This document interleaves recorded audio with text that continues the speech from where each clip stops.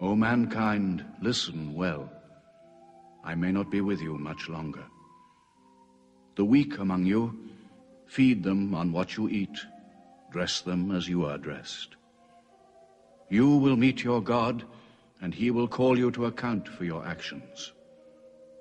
Let those who are present warn those who are absent.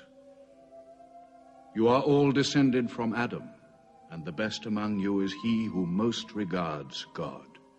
Think deeply about what I say. Let all your feuds be abolished. You must know that every Muslim is the brother of every other Muslim, and all Muslims are brothers one of another.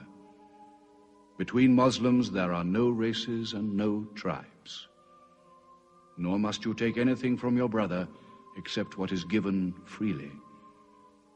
Do not oppress, and do not be oppressed.